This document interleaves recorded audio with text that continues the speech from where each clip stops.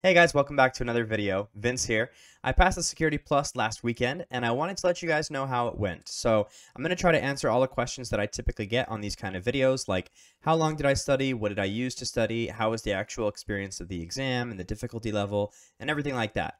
So thanks for being here and let's get into it. All right, so first off, what did I use to study? My recommendation would be that whatever you do, do it intentionally and use as much of your brain as possible while you're doing it, because I don't know about you, but I tend to get into the habit of putting on some videos where I'm intending to learn and study and then completely distracting myself by going on my phone or browsing other websites while those videos are playing in the background. I would say this is the worst return on investment of your time. That being said, I'm going to list the resources that I used in order of most useful to less useful. Most useful to less useful. So the number one tool that I used was Professor Messer's videos on YouTube.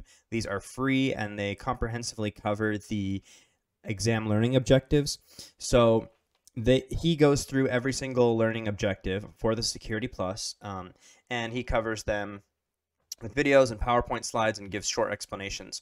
I wouldn't say that this is the only tool that I would recommend using, but for me, it was definitely one of the most helpful ones. I paired Professor Messer's videos with Jason Dion's practice tests, and just so you guys know, I do have a lot of other videos of taking some of these practice tests and going over the questions and answers and kind of explaining my thought process and how I'm answering them.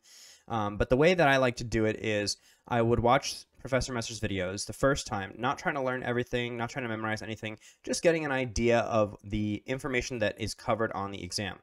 Then I would go and take one of the practice tests to get a baseline of my knowledge and how I measure up in those different areas of knowledge. And after seeing which questions I missed and which sections that I was weak on, I would go back and study those same sections over again and make sure that I understood all the material that was being covered. One of the things that helped me to pass the Security Plus was that I obtained my bachelor's degree recently and I had a minor in cybersecurity. So I had taken classes in cybersecurity. Unfortunately, I wasn't as disciplined in those classes as I was in studying for this exam. Otherwise, it would have been even easier for me to pass the exam. In fact, one of my cybersecurity classes had us buy the CertMaster Learn and CertMaster Labs for our course material. Like, the teacher didn't even assign homework or lessons, really. They just had us go through the CertMaster material, which was great because they were intentionally setting us up to pass the Security Plus. However, I did that over a year before I actually took the exam. So when it came time to study for the exam, I had to do a lot of supplemental studying and reviewing of material that I had previously learned and then forgotten or didn't learn very well at all. So if you have the ability to get a hold of the CertMaster Learn and CertMaster Labs material, I would definitely recommend this. However, it's the most expensive tool that I could find. I think it's a couple $100 for that packet. So they have online labs with virtual machines, and it's super helpful in understanding what CompTIA is looking for because it's produced by the same people that make the test, right? So obviously their material is going to be on point, but it costs a lot. So if that's a factor for you, you just don't want to spend that much to study.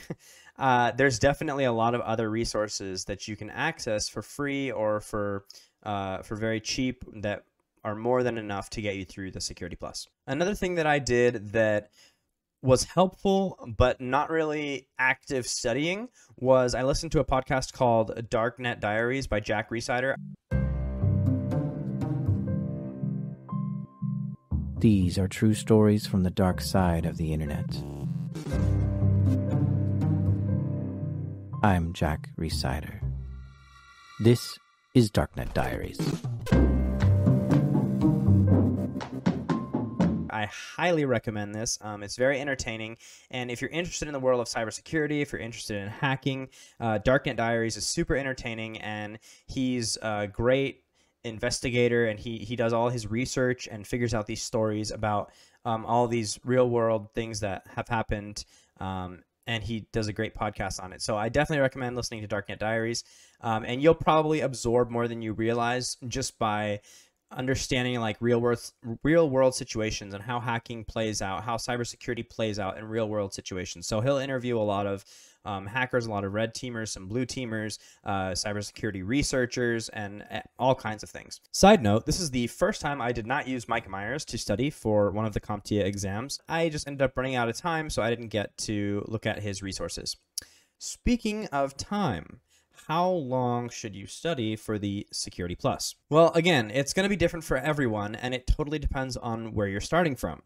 So the way I would like to say this is I studied passively for about a year because I was in school and I was learning about subject material related to the exam, but I studied actively for about 2 months. So that was, me sitting down, not every day, but sitting down frequently and giving it at least an hour of studying and watching videos.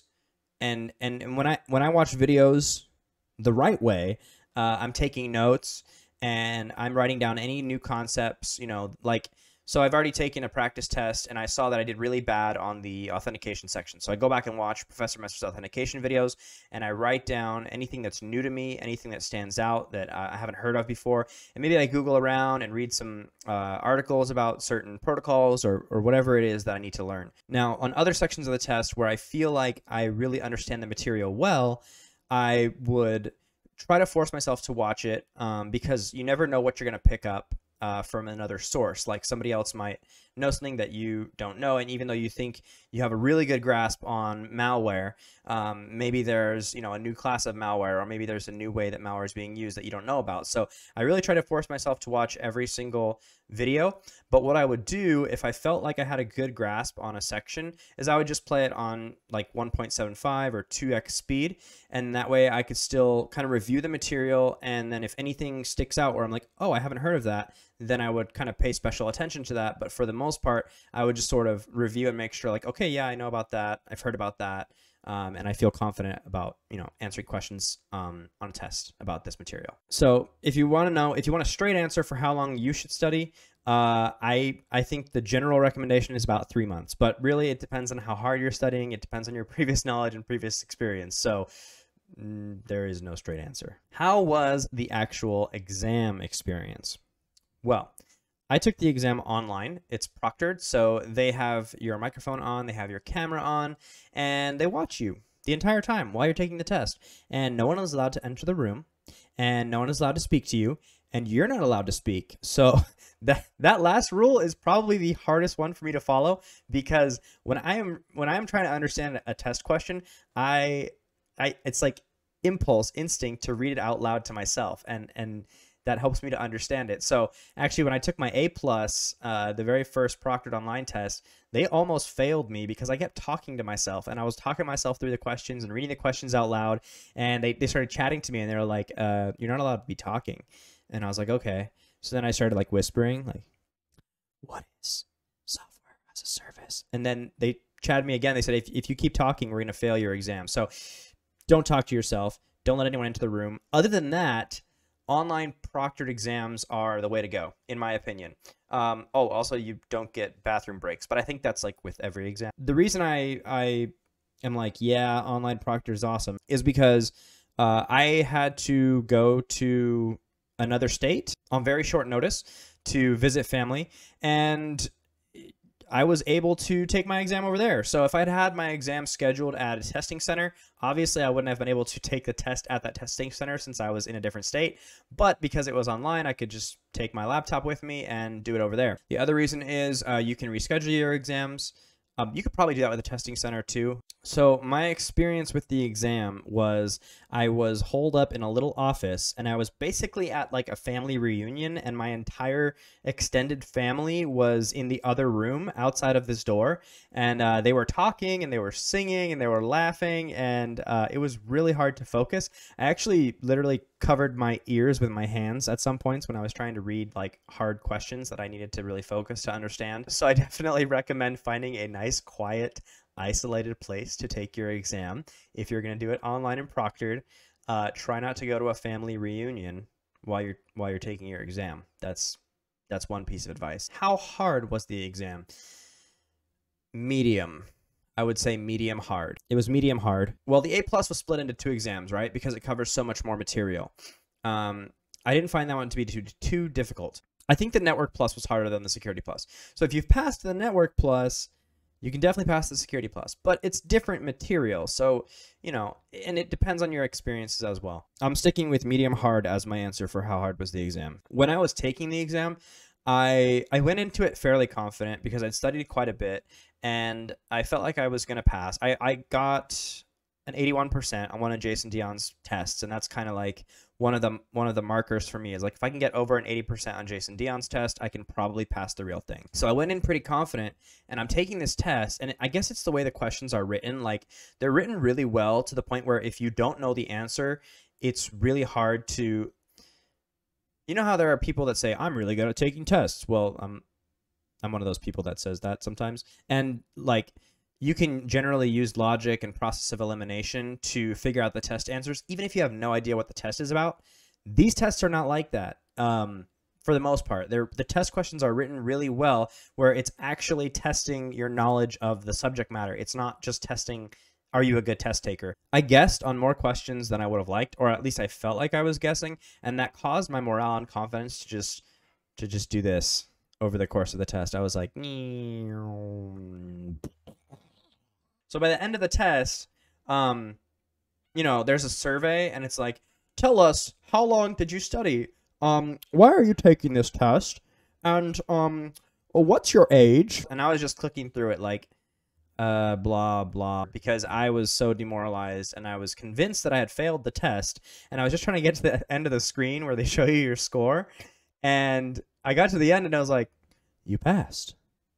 By the way, I know some people are going to ask what score I got. It was a 791. Another question that I get sometimes on these videos is, can I share some exam questions with you? The answer is indubitably no. But I've made a lot of other awesome videos that you guys can watch. So check in the description, and I'll link like the whole Security Plus playlist. I also have a Network Plus playlist if you guys want to watch that. Please enjoy. Something else people often ask about is the performance-based questions. It's really hard to know how well I did on the performance-based questions because one of the unfortunate things about these exams is they don't tell you which questions you missed and which questions you got right. So I felt like the performance-based questions were similar to a lot of the other questions where I wasn't 100% confident in my answers, but I did my best, and I maybe got half of it right. I maybe got the whole thing right. It's hard to say. On the performance-based questions, I would say one of the best ways that you could study is honestly try to find some type of labs to do, or do some real-life labs. Like if you have a firewall at home, or if you can access some type of free like virtual machine and set up a firewall, find some type of practice questions that simulate performance-based questions. And if you want to see some easy examples, again, just go watch my Security Plus videos. I did one on performance-based questions, and it has some great examples, and they're from CompTIA, so you know that they're going to be relevant to the exam. The last thing I want to say to you guys is thank you so much for watching my videos, and thank you for all of you that have subscribed. My goal is to reach 1,000 subscribers, and we're at 750. I enjoy making videos, and you guys make it possible by actually watching my content, so I appreciate that. I want to do different types of videos, and I hope that it will still be interesting to you guys, and you guys will keep coming back and watching. I want to do more like tutorials, DIY type videos. I tend to only have time to make videos on things that I'm actively learning and doing, and so since I've achieved my first 3 CompTIA certifications that I had planned out, we'll see where we go next. I'm thinking I want to do a home lab. I'm thinking I want to learn more about cloud services. I want to do more hands-on hacking challenges like Hack the Box and Try Hack Me. I do a lot of IT troubleshooting at work. So I could make some videos about that, and I also work with a lot of SaaS at work, so I could do some videos showcasing some different SaaS solutions. So let me know what you guys want to see next. I've pretty much finished my Network Plus series, my Security Plus series, and I'm probably not going to go back to those. But if you guys want to see some other types of videos, let me know in the comments down below. And again, thank you guys so much for watching. Thanks for subscribing, and I'll see you next time. Bye.